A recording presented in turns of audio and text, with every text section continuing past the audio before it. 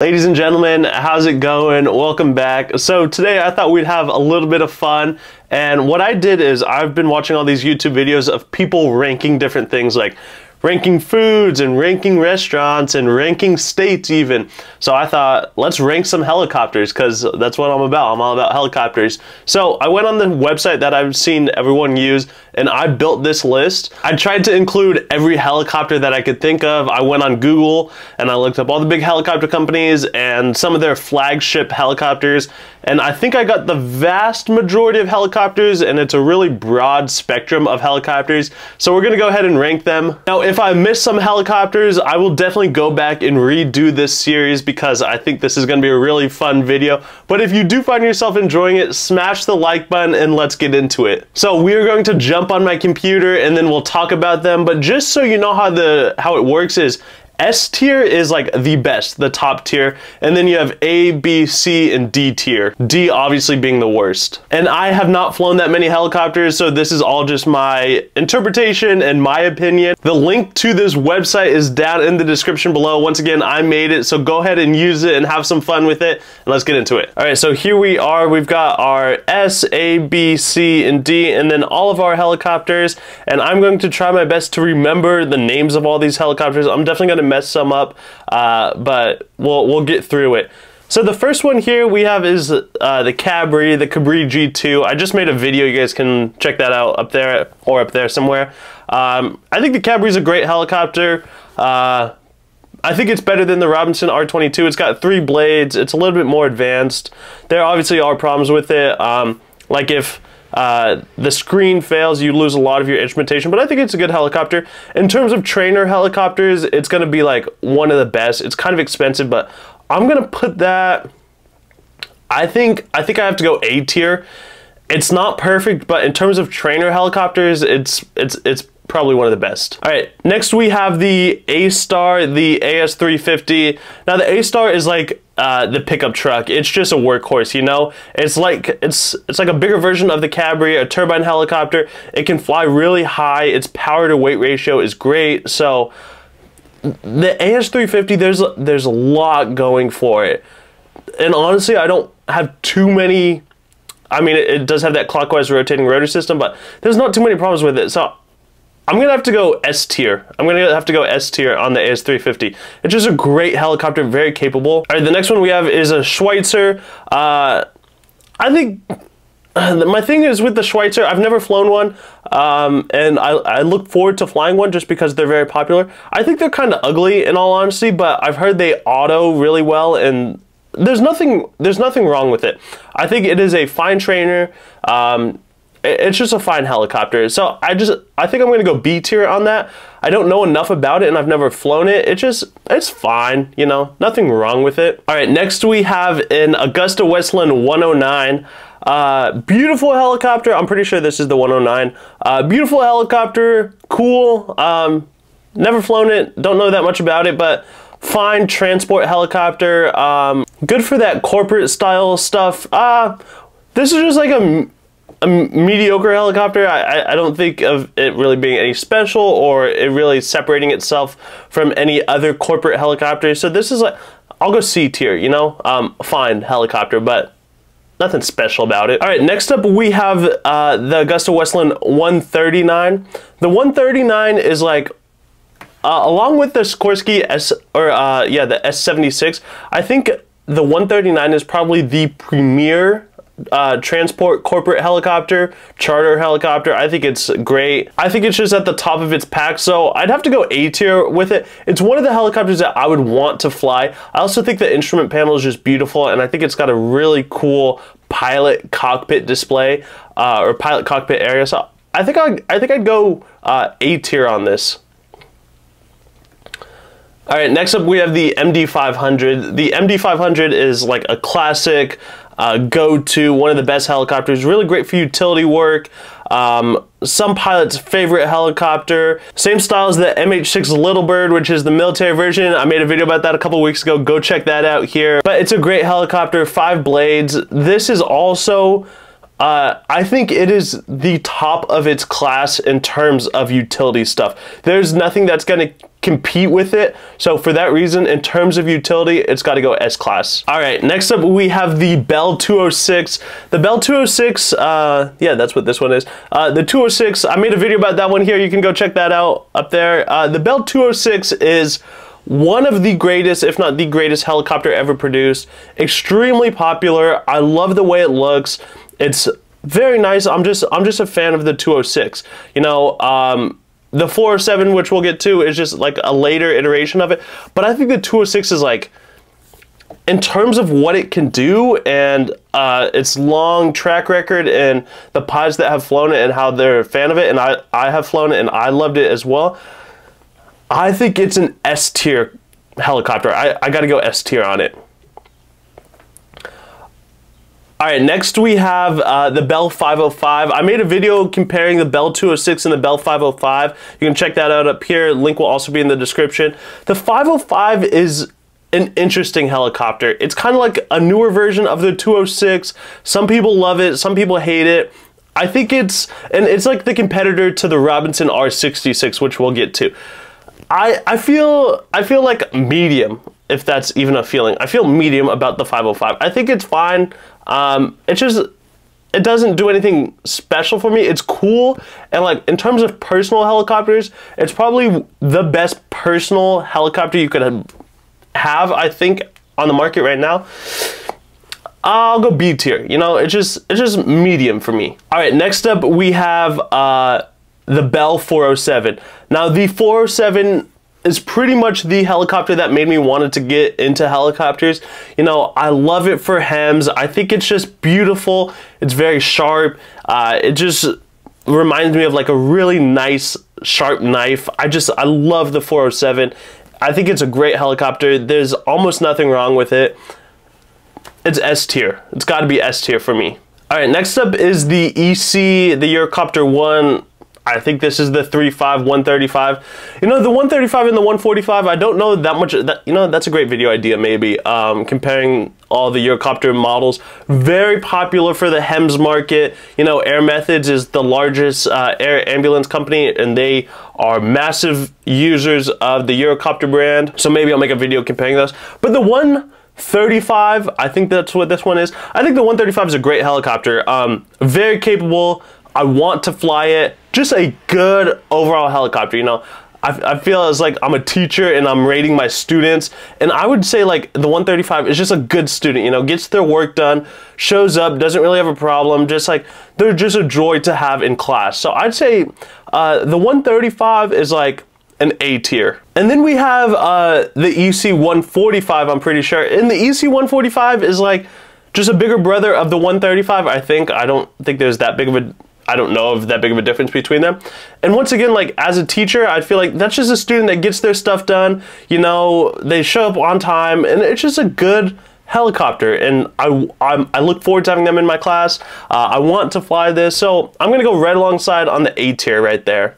All right, next up we have an Enstrom. And the Enstrom, you know, I kind of thought originally, like I kind of thought it was like an ugly helicopter, but the design has kind of grown on me, and I saw one in person, and I saw the interior of it, and it's got quite a bit of space, and I'd want to fly them. I don't really have a problem with this. Never flown it, so I'm kind of biased there. You know, just a solid trainer. I'm gonna go in the same. And I think it's like a decent personal helicopter. You know, I think it is probably safer than the Robinson models.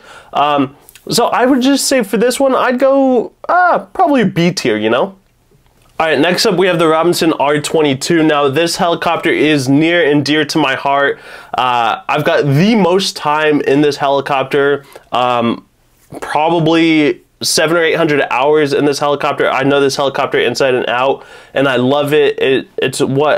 It's how I learned how to fly. Now, objectively, there are problems with this helicopter. Primarily the rotor system. Now, you can check out my video I've done about the Robinson R22. There's so many pros and cons to it, but there's dangers to flying it. But in terms of if you want to be a helicopter pilot, there's not going to be anything more on the market and more accessible than a Robinson helicopter. And to learn how to fly a helicopter, it's a really good helicopter to fly. So with this one, I gotta go A tier. I'm kind of struggling, like I kind of want to put it in the S tier category. I just can't because it is dangerous. You know, if you fly it within its parameters, it's fine. It's a fine helicopter. It's a good helicopter even. But then when you compare it to like the Cabri or the Cabri, whatever, the Cabri has a much bigger fuel tank. It's got those 3 blades. And the Robinson, it can't fly that long. It doesn't have as much power. I gotta go A tier. You know, it's good. It's fine. It's just, I don't know if there is a good S-class trainer. And maybe I'm wrong, but I just don't think there's a good S-class trainer. All right, next up we have the Bell 212. Now, the Bell 212, I don't know that much about it. I was doing research building this list, and I looked at like a list of Bell's helicopters, and it looks like a Huey.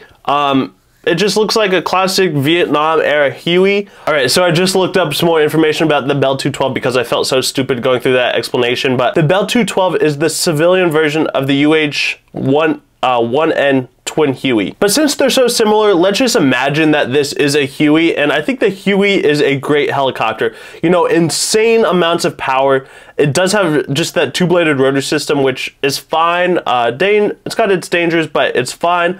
I think the Huey and this Bell 212, which looks similar, I think that's an S-class helicopter, just because it's done so much for the military. So many pilots have flown it. It's so capable. It's just a good helicopter. So the Bell 212, I don't know that much about it, but let's call it a Huey. I think it's an S-class helicopter.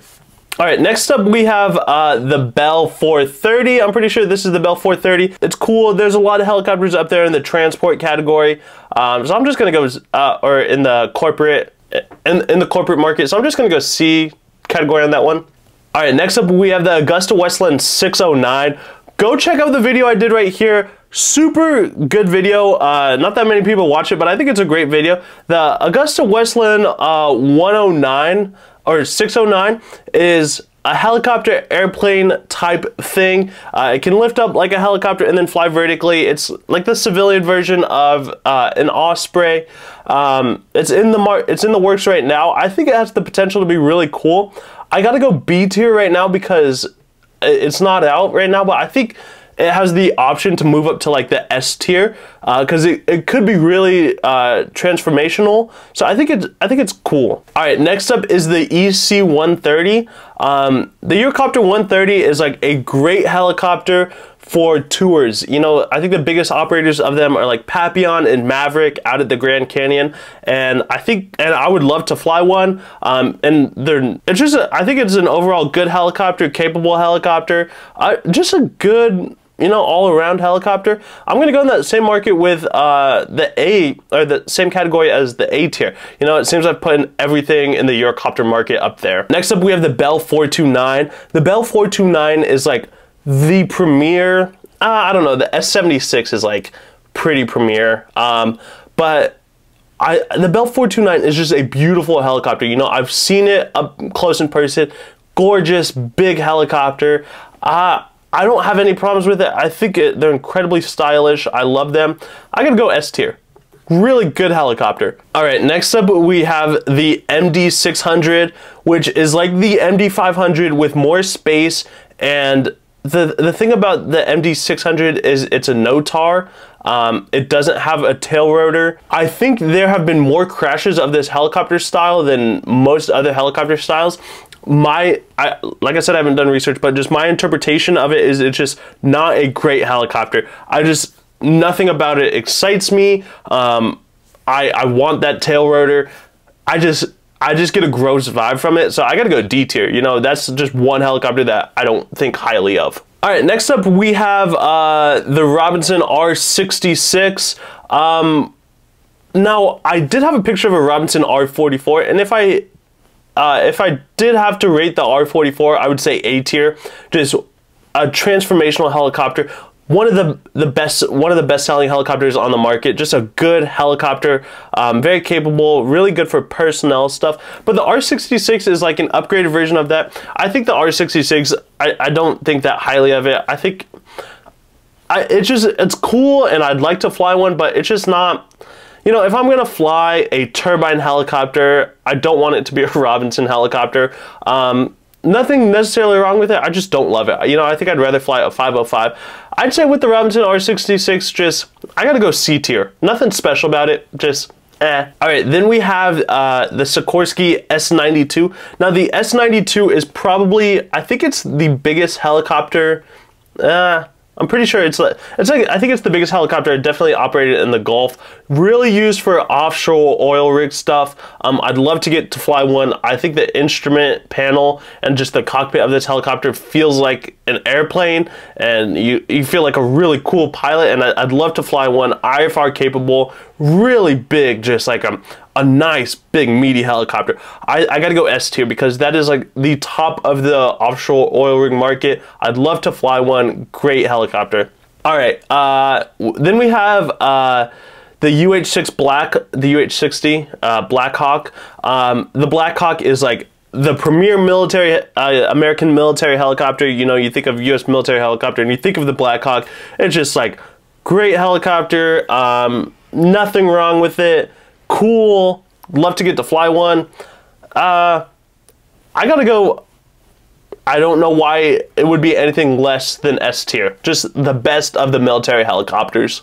And then finally we have the Sky Crane.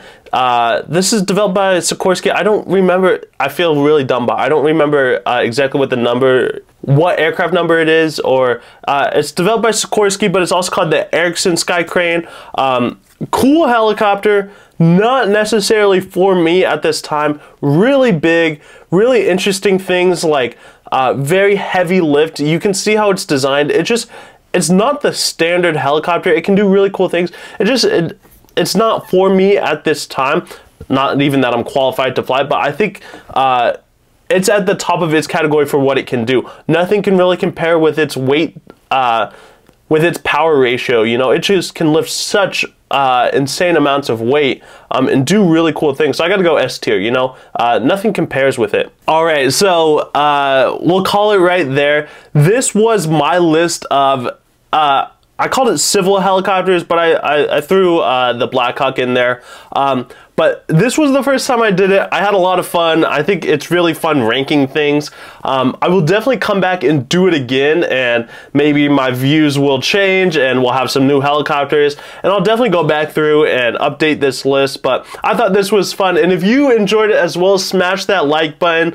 I got new videos coming out every Sunday and Wednesday. If you agreed with my list, let me know down below, or if there's anything that you would move around, or if I really completely messed anything up, let me know down in the comments below. I will see you guys on the next one. Take care.